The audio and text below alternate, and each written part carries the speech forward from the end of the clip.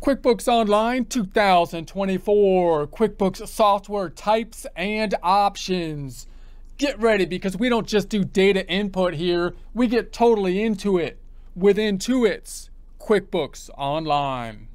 First, a word from our sponsor. Yeah, actually we're sponsoring ourselves on this one because apparently the merchandisers, they don't want to be seen with us. But that's okay, whatever. Because our merchandise is better than their stupid stuff anyways. Like our Trust Me, I'm an Accountant product line. Yeah, it's paramount that you let people know that you're an accountant. Because apparently we're among the only ones equipped with the number crunching skills to answer society's current deep, complex, and nuanced questions. If you would like a commercial-free experience, consider subscribing to our website at accountinginstruction.com or accountinginstruction.thinkific.com. Before diving deeper into the details of QuickBooks Online, we first want to think about the different types, the different categories of accounting software, both in general and with regards to the types of QuickBooks categories in particular, the comparison providing us a better understanding of where QuickBooks Online falls with relation to its peers of accounting software, that providing us an understanding of what QuickBooks might do better and what other accounting softwares might do better in other areas. Now, there's a lot of different ways that we might try to categorize accounting softwares, but one of the first ways you probably want to start categorizing accounting softwares are, is it a desktop version or is it an online version? QuickBooks is great for this comparison because they have both a desktop version and online version provided by the same company, allowing us that head-to-head comparison with two softwares from the same company. But when you're comparing any kind of accounting software, you can do a similar question. That's one of the first questions you probably want to ask. So what does it mean then to be a desktop software versus an online software? The desktop software you can compare as being similar to, say, a Microsoft Office product like an Excel, for example. Microsoft Excel being a software that you're going to download and you actually house it on your computer, whereas when you look at an online type of product like a QuickBooks Online, it's not housed on your computer, it's on a web page, meaning when you're accessing it, you have to have the internet, of course, and you're going to be accessing it from someone else's server that you don't actually own, right? Your data is on their server versus the data and the software being on your computer.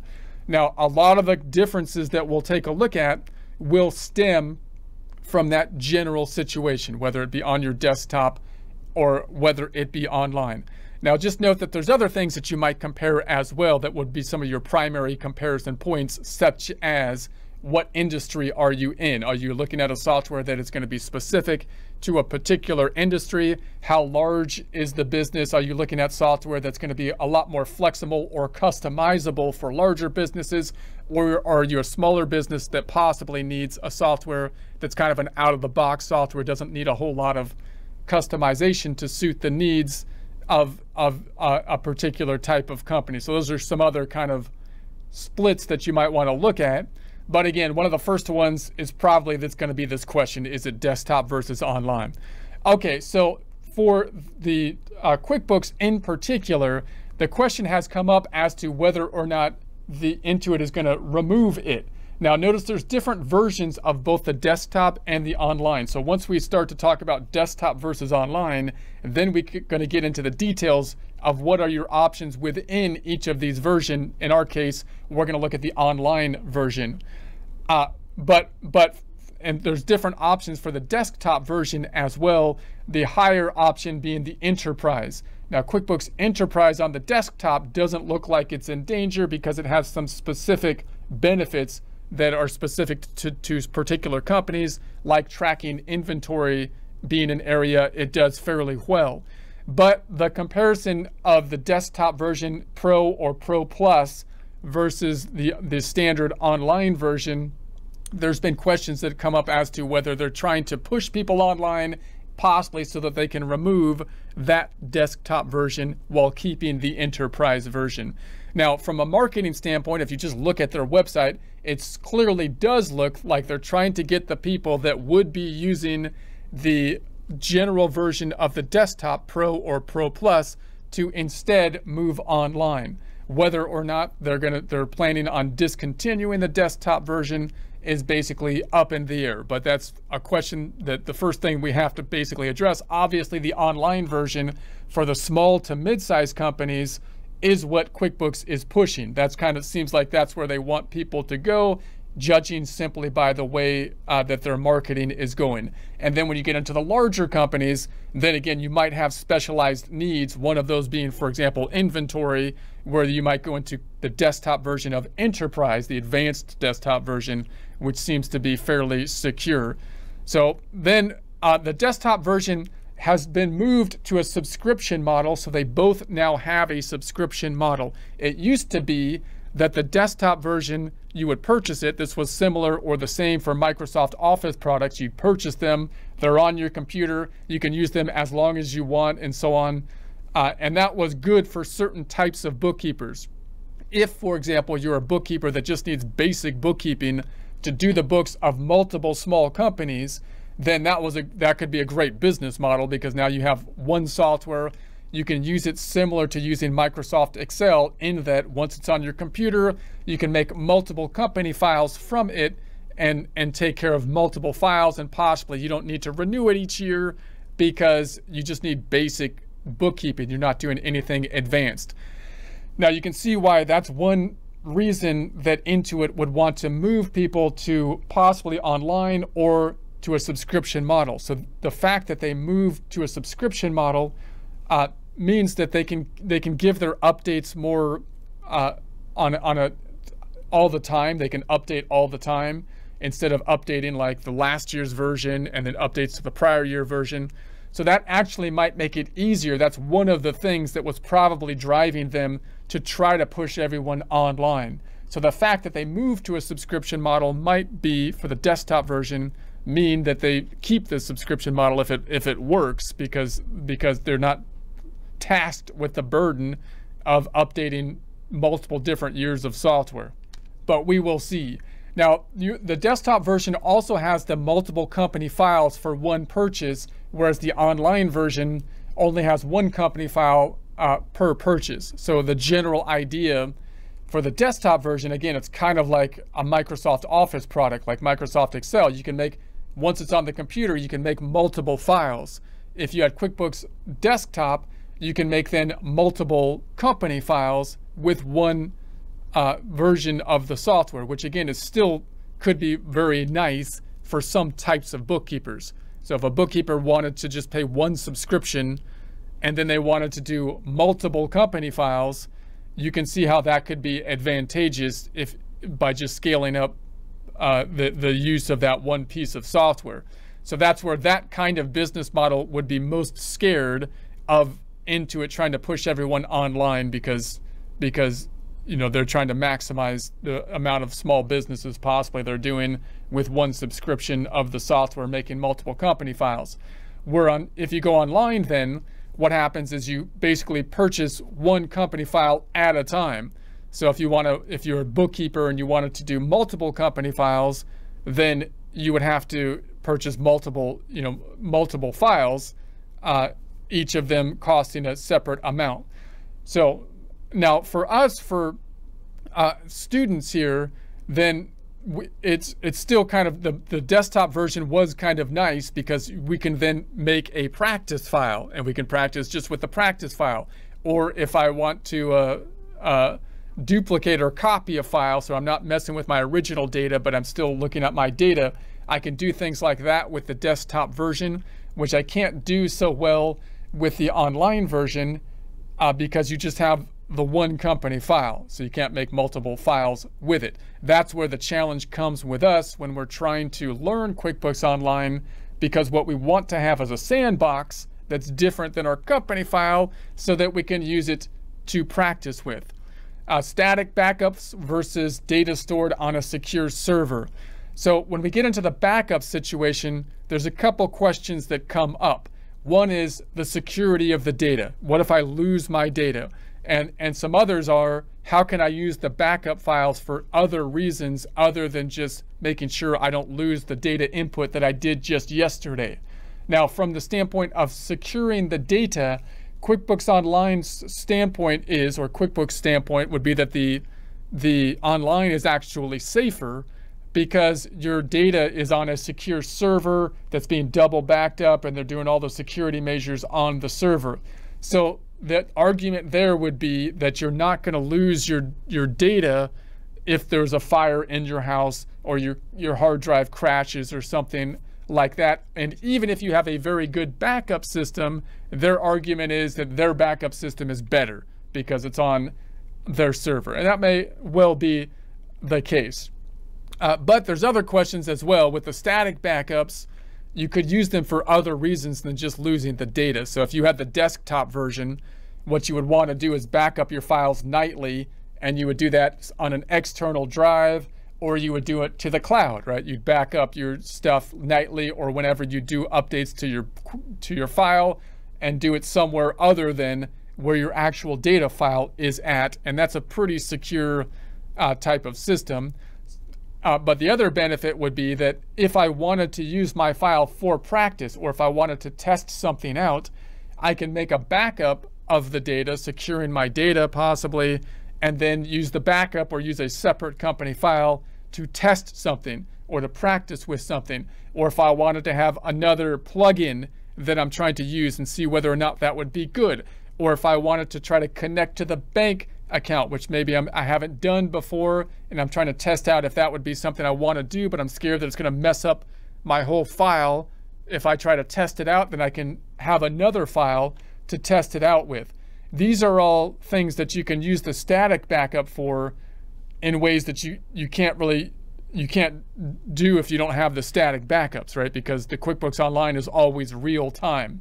Now, QuickBooks Online and the advanced versions now, which they might be putting into to all versions at some point, is trying to put in a system where you can like restore your data to a prior point, which would be great. You might also use other software that can do a similar thing where they try to restore your data to a prior point.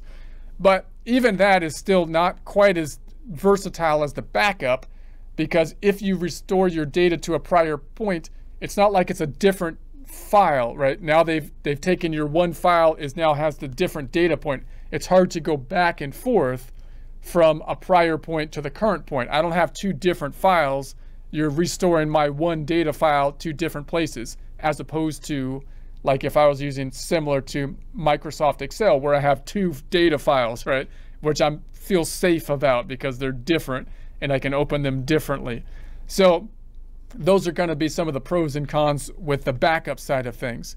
The desktop version, like I say, for these two reasons in particular, is really nice to practice with because you can get those backup files.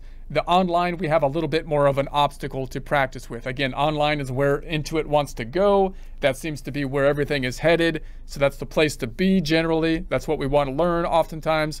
But we have a little bit more of an obstacle to practice with it because we can't restore the backup files. So we can't do things like make a backup and then you restore the backup. So we have the same data on your side and my side as we start the practice problem. Those things are more difficult to do. So we'll get creative. So consistent design, changing design. So the desktop version has had a very consistent layout for a very long time. It looks kind of like the old, people probably don't even know the old Microsoft Office before they had the ribbon, they had the drop downs. That's what the desktop has. And it works fine, and it doesn't change. And doesn't change very much at all over a long period of time. And that consistency is what a lot of people like about it, because if it's not broke, no need to fix it is the general idea there. Whereas the QuickBooks Online, it being a web-based software, one of the benefits of a web-based software is that they can do A/B testing, just like any kind of website, and put different buttons in different areas or label the button differently. So when you click on it, it has a different name on it. And on the plus side of that, the idea would be that they can get to an optimal place because they can A/B test and they can constantly improve their website. And I think there's some truth to that, so they can optimize their website to be as user-friendly as possible. However, I also kind of feel like because designers are paid to design, even if they hit that optimal site, if they got to the peak, if they got to the best point, I don't think they would stop designing, right? Because they're going to keep A/B testing, so they're still going to move off of the peak of the optimal position because they're paid to change the website. So I think with the online version, you're going to deal with different website designs that are going to be happening. So all that means is the button was over here, was on the left before, now it's on the right. And they used a different term. It used to have really formal accounting language to try to appeal to accountants possibly, but then they changed it to really informal language to try to draw in the new hip crowd that is not, there aren't accountants. They think accountants are boring or whatever, so they want language that isn't accounting language or what, you know, they'll try these different tactics. And what we have to learn is just to roll with it, right? Because everything is basically the same. It's just a double entry accounting system. It's just the question of what are they doing this time to try to improve the website. Hopefully it's better, but it's probably just the same. It's just a surface layer. So we have to deal with that online, which keeps us on our toes, and that's why we update the course here. Try to update the course so you can see those changes on a periodic basis as we go. So enterprise may fit special needs like inventory tracking better.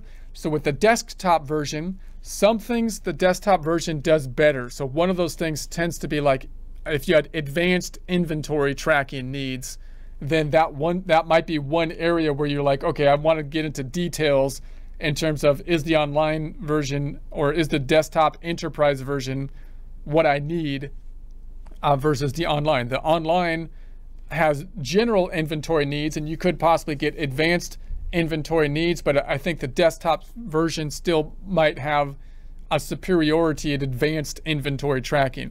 So it's more difficult to work from different locations. Obviously, the desktop version is on the desktop, so there could be workarounds for you to access your desktop from other locations, but that's going to be more difficult than accessing the cloud from any location.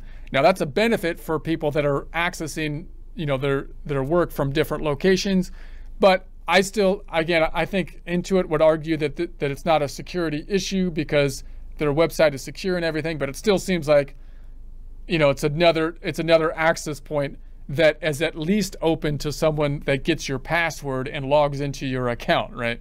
Because then they can access your stuff a little bit more easily on the cloud, you would think, than actually hacking into your computer, which they can also possibly, you know, theoretically do. But so you have to deal with that. You want to make sure your password is secure and have everything secure on that, where if it's on your desktop, you still want to make sure that you have the, you know, double verification and everything set up. But it might be a little bit more difficult, you would think, for someone to hack into it on your desktop versus if they got access to it online possibly. Any case, bank feed may be a little more difficult to use on the desktop versus online. This is what the online does really well. So the bank feeds are us connecting to the bank, drawing in data from the bank. We'll talk about that at the second part of the course.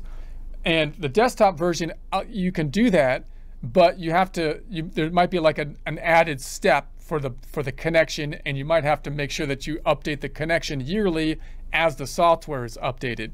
Whereas the online version connects, once you're connected, it flows quite well at this point in time. So this is an area where the online is great. So add apps may be more difficult for the desktop, and the online is easier. So clearly, if you're on a web-based application, adding apps or add-ins, different types of applications that can help you do stuff, is easier to do online. Now it's also kind of a detriment that that's the case, because you want to be careful of what apps you put in there, because if you tie something in an app that is not good, now it's, you know, that could be difficult to undo. But the fact that obviously developers and whatnot that are trying to work new things out can do it more easily on an online type of application than a desktop application for the most part. So people that are trying to think about how can we make things how can we make an app that'll make things better? They're typically going to be working, you would think, more likely with the online version than the desktop. Once we've chosen online or desktop, we're now jumping over to the Intuit website. So this is intuit.com, the owner of QuickBooks. And I'm going to go into the QuickBooks area, the QuickBooks page, and I like to go all the way to the bottom now and then look under the products. And under the products, we have the different QuickBooks desktop versions here, and then we have the QuickBooks Online versions. Let's go to the QuickBooks Online, and then we can compare the different options here. So what we're going to primarily be practicing with is the plus option.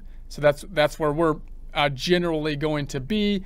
But if you have really basic needs, you might be able to be over here versus the advanced. So you can compare on this page. The comparison is pretty straightforward in that the new stuff is on the bottom, right? So basically you could say, okay, this is going to be all the same. And then you've got basically the new stuff in bold down here, which is the differentiating factor. So the simple start, it used to be something that it was almost unusable for most businesses, but I think they made it a little bit better so more businesses can use it. So you got the free guided setup, the income and expense, banking, so the banking 5% if you, so bookkeeping, automation, let's take a look. Automated bookkeeping to cut down on tedious tasks and get more time to focus on your business. Invoice payments.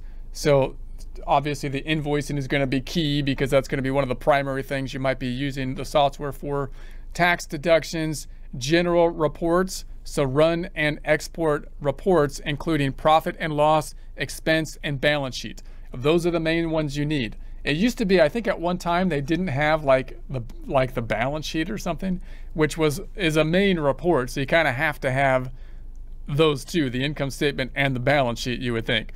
So receipt capture, snap photos of your receipts, mileage tracking if you want to take a look, if you want to use that for the tracking of the miles, get paid online or in person, deposit instantly on the cash flow, sales tax and sales tax information, which is useful if you have to deal with the calculation of the sales tax, the estimates, which is necessary for certain types of businesses where you're sending out the estimate first, and the contractors helping you assign the 1099s, which is a requirement in the United States, and connect one online sales channel and automatically sync.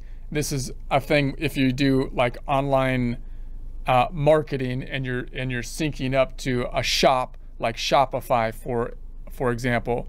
Assisted bookkeeping, you can add the assisted bookkeeping here. Notice payroll is not in there. Payroll is generally going to be an add-on type of feature. That is typically the case with any kind of online software. So you can do payroll either internally through QuickBooks, and hopefully we can set that up and practice a little bit with the payroll here, although payroll is a whole course in and of itself. Or you can use payroll with a third-party provider like an ADP or a Paychex or something like that. We'll talk more about that later. But the essentials, so all the stuff up top is basically going to be the same. And then they got the bill manager, organize and track your business bills online.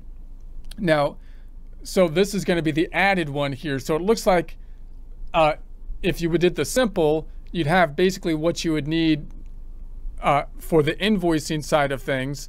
And then the bills, when you're a small business, you might not enter a lot of bills because you might be just paying your expenses as they come up, and then rather than entering the bill, which would be tracking accounts payable. So if you're dealing with accounts payable in the system, that's when the bill comes up here.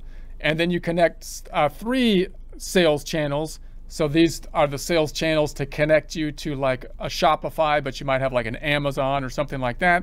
So you have more sales channels you can include if you're trying to connect to that stuff.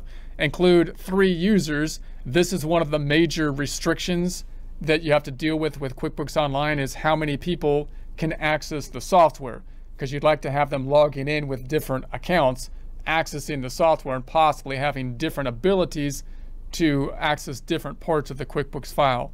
And then you can enter time, enter employee time by client project, and automatically add it to the invoices. So notice they're indicating they have the projects there by client or projects, which is another tool that's useful within QuickBooks Online.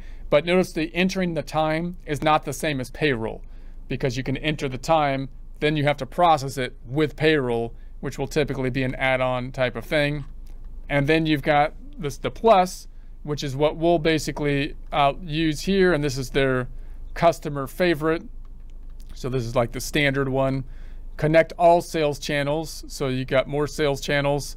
Let's just see, connect any available online sales channel and automatically sync. Include 5 users. So invite your accountant to access your books. That's another thing you can do, which I don't think counts as a user. Like your accountant can access it, and then you have 5 other users that can log in if you have this one. Control user access levels. So you have capacity to adjust the levels of users, meaning restricting some users to certain parts of QuickBooks. And then you have the time entry, you have inventory. This is the big one. So notice that if you don't have to track inventory, that's when you might be able to deal with the essentials and the simple start. And so you might say, okay, if I don't have inventory, then I'm on the essentials. What's the thing that kicks you back from the essentials to the simple start? Well, possibly if you don't have bills, and possibly if you only need 1 user to be using the account. But we want to deal with inventory here. And so remember that we're dealing with basically basic inventory tracking within QuickBooks Online. Advanced inventory tracking, you might have to level up to advanced, or possibly that's where QuickBooks Desktop Enterprise is often, that's where its strong point often is. But that's why we're going to use this one, because we want to track the inventory in their project profitability. So now you've got the tracking of projects. Notice it had over here that you can include time for, but they didn't specifically say they have the projects. Now a project is for job costing oftentimes. It's similar to like a class tracking kind of thing, and it's for particular industries will typically benefit from it. So we'll touch on it. We won't spend a lot of time focusing in on it particularly, but we'll look at it. Financial planning, so create budgets with real-time data. So budgets is another thing that's not exactly part of bookkeeping per se, because you're future forecasting. So you're taking the past data that was created from bookkeeping and doing a future plan. QuickBooks has a capacity for you to enter the budget, which gives you nice reports that are comparative reports versus what actually happens versus what you budgeted to happen. So we'll take some look at the budgets in our course as well. And then if you wanted to go to the advanced, you've got the 25 users. That's usually one of the things that restricts the use of QuickBooks. One of the reasons people level up, in other words, is that they want more users. So this one's up to 25. Invite your accountant, control user levels, and share reports with share login.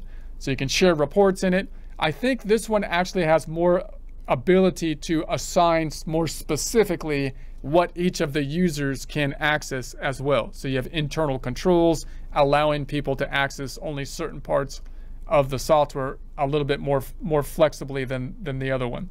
So then you have financial planning, create budgets with real-time data. You can collaborate with your team on, so you have that collaboration piece, I think is a level up from the budget over here. Data sync, seamlessly send data back and forth between QuickBooks Online, Advanced, and Excel for more accurate business data. So you might have more ability to input data possibly into Excel, for example, and then upload it, sync it up into QuickBooks Online, and possibly vice versa, which could make some data input faster. Employees submit expenses in QuickBooks so everyone's in one place and easy to track. So now you've got the employees, they can put their expense data directly in. Batch invoices and expenses, create invoice, enter, edit, and send multiple invoices faster through the batching process. So when you're trying to send out like your reminders for invoices and whatnot, or when you're trying to send out the invoices, it might be easier if you're sending a lot of invoices to use the batching invoice and expenses process. Custom access controls, here's the custom one. Easily control who sees your data, assign work to specific users and create custom permissions. So we have the 25 users, and we have more capacity to say what those users can see and what they cannot see. Workflow automation, save time and mitigate risk with automated workflow. We've got the data restoration. Here's the one I was talking about, where they're trying to match it a little bit more to the desktop, it appears to me, where it says continuously and automatically back up your changes, restore a specific version of your company, and view version history.